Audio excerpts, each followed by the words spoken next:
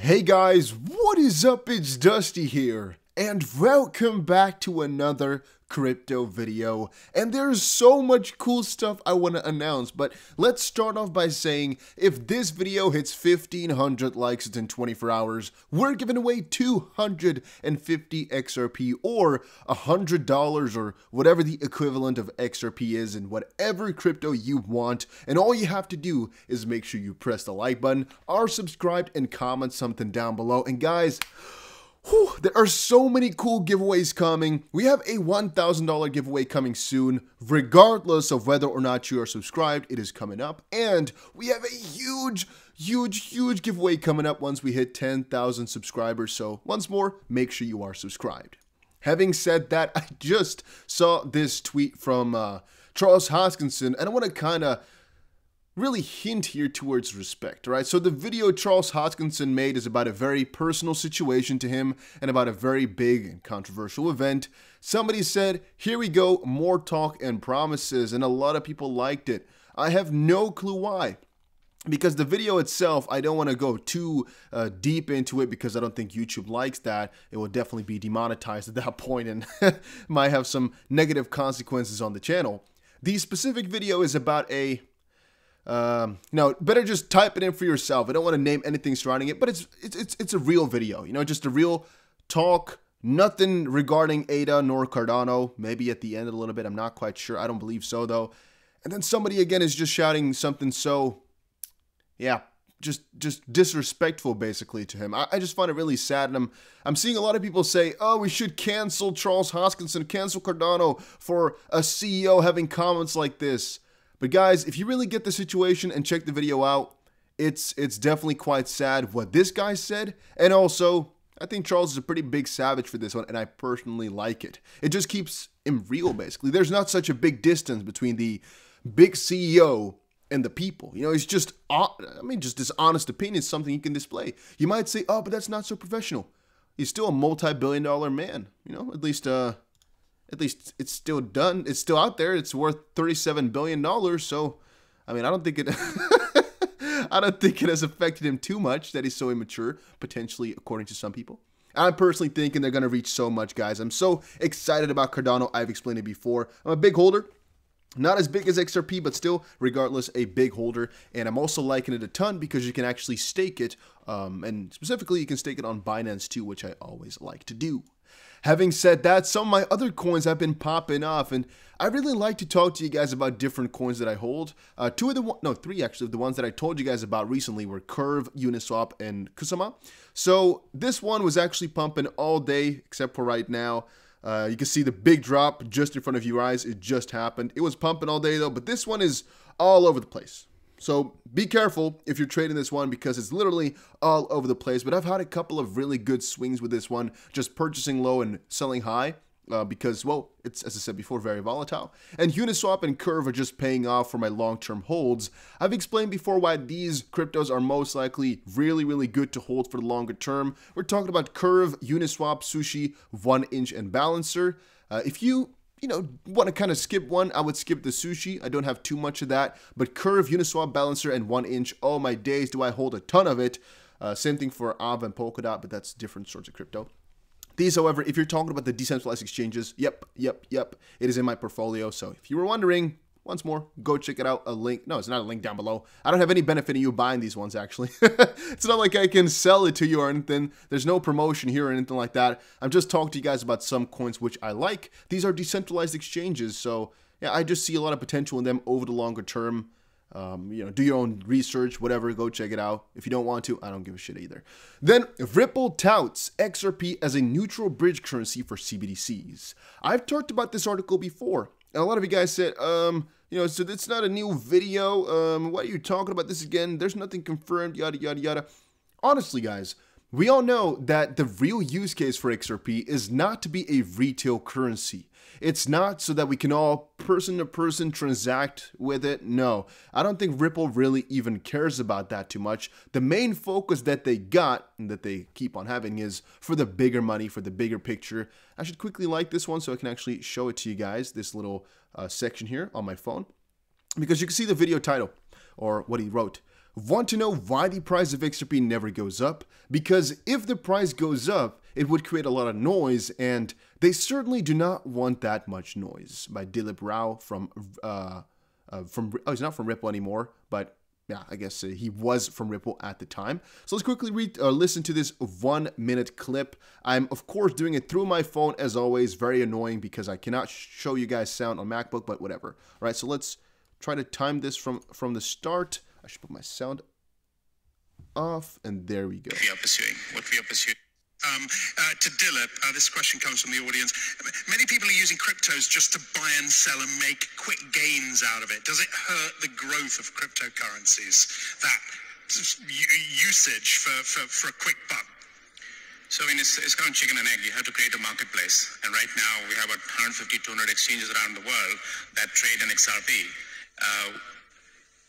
A lot of it, as you say, is very shallow trading by individuals, and that is not the use case that we are pursuing. What we are pursuing is the use of XRP as a financial asset by sophisticated institutions as a bridging mechanism. So does this hurt or harm? Well, it creates a lot of noise, and we certainly don't want that much noise, but we're waiting. And for example, this last quarter, the bulk of XRP sales were to institutional investors. And as this transitions away from retail to institutions who start to use it for wholesale, financial usage, that's when the turning point. Okay, so it's a bit laggy, a bit choppy. I'm not exactly sure why, but hopefully you guys got the picture of the... got the picture. I keep saying the wrong words. Hopefully you got the video, you got the idea, you caught it, you snapped it, because I thought it was really interesting to watch. It was really interesting to see their view on things, and it's also really interesting, in my opinion, to see how different people from different perspectives think about XRP. We have all said before, Ripple is working on something so great, yet they've only just started, and this is another thing that solidifies my idea, because he's basically explaining all that's happening just now is just a very small part in Ripple's bigger goal, and this really is just kind of the testing grounds. It's the smallest part of everything. It's not really happened just quite yet. There's a couple points to make. One is, do they really only do it for their own gain, Ripple, or are they also thinking about retail investors? That's a question you can kind of ask yourself. If they really care about us, holders of XRP, you can kind of say no from this video right here. Then the question is, do they ever want the price to go up? Because from a certain degree, they just want it to not fluctuate too much. Do they really need the price to go up? Debatably, depending on what your end goal for XRP is. Another one is, are they waiting for Jet McCaleb, who has the Taco Stand wallets, to really release all his coins, be done, and then they're going to push the price up? And the last one but not least is, so it's meant for institutional investors. Are they then talking about the big guys, like for example, the Grayscale type of guys, or are they talking about some institutional investors whom Ripple will sell XRP to directly? Because that might be a little bit difficult from the SEC to grasp or to get that full picture. I'm not sure about any of those. It's just things that we can pop up here. However, it's not meant for us, these cryptos. So saying we're early into something is definitely an understatement. And kind of saying that there's a lot to come from this crypto is also something which I really would agree with. For Ripple specifically, it's the first vertical, this whole cross-border payment realm they've explained.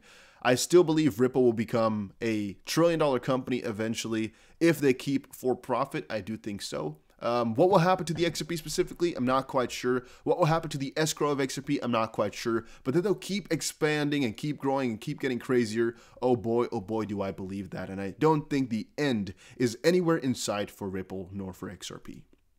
And then this one, these are the altcoins setting up for a super cycle in April. Just want to quickly say, guys, go check out GSX. A link is down below. It is the world's first gold-backed crypto, and there's just one more day left before the sale is over. As I said before, is the world's first of its kind, being a gold-backed crypto, new, and a growth coin, which is a certain specific type of stable coin, which I think is kind of interesting. Not officially a stable coin, but it's kind of, I mean, how could I explain it? It's basically a sort of stable coin, but then a growth coin. Just check it out for yourself. The link will be down below, because right now it is 10 cents a coin, plus a 5% bonus, plus a 5% bonus for using my link. And I'm not saying you should buy it, but I am saying I am personally hoping to really times 10, easily my money with this coin or times 40. I'm hoping for that because it's the first of its kind. And we've seen before that some of these projects actually pop off and go crazy. And that is what I'm hoping for with this project. Is it going to work? Not sure. We might lose everything. Make sure you understand that properly.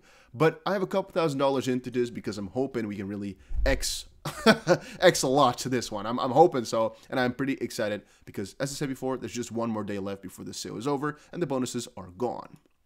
Now, if we're talking about some altcoins which could pop off in the near future, I would just say decentralized exchanges are definitely the ones that you can keep close to you. There's a good chance that those ones will just keep popping up and keep going crazier. Then a couple other ones are actually to keep it small. One other one I keep telling people to, yeah, I shouldn't say I keep telling them to purchase, but I should say I keep talking about it in a very positive sense, are the coins that have to do with NFTs. For example, Engine.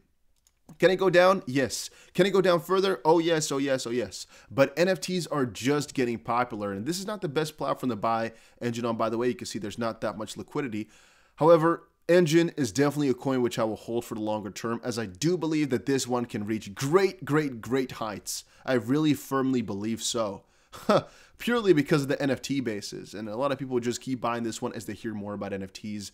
There's most likely quite a lot of other NFTs that you can purchase, sorry guys, NFT coins or NFT related cryptos that you can purchase, but I'm not really too much into that.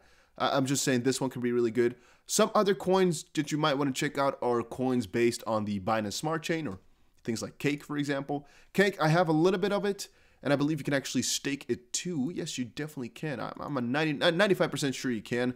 And thus, I'm definitely quite excited about that one. But it's not a huge amount of Cake that I own, all right? Just so you guys know, I don't really have much of this one because I'm always a little bit more skeptical when it comes to Binance Smart Chain because I think there's a lot of scams over there. We just saw one project exit scam. I also hold Theta, by the way. I didn't even know I did, but I hold quite a lot of it, and it's already been booming. I kept telling people here, just buy it. Once more, it's not financial advice, but I just told people, just buy it and you'll see. And if you have no idea what to do, just buy the top and you'll be fine, except for some coins like I wouldn't personally say Litecoin or a Tether. Wouldn't really have that one. Would stay away from the wrapped types of coins. Why would you have those if you don't need them, right? And yeah, the rest of these coins I've definitely talked about on my channel before. All of them, except for IOTA, which I am also a holder of. Just a little bit though, not too much. I hold, I think, all of them. Yep. Let me quickly see. I hold all of these. Yes. Except for Wrap Bitcoin, I don't really have anything of that anymore. I hold all of these coins. Yep. Not too much OKB either, even though I've recommended the coin to a couple of my friends quite often. I still think that all these exchange tokens will pop off at one point or another, but it's going to wait for Bitcoin to really start pumping up again. So it's not really in the near future, but we'll see. Guys, that was it for today. Hopefully you all enjoyed it. If you did, make sure you press the like button and subscribe, and let me know down below. All right, let me know down below what we should do at 100K subs. How do we celebrate it? Because it's coming up. I think it's going to take 2 more months, maybe 3, but we're getting there. We're getting close. And I'm thinking of some really cool and huge giveaways, but I'm not sure yet, guys. Let me know what you think down below. See you guys again in another crypto video.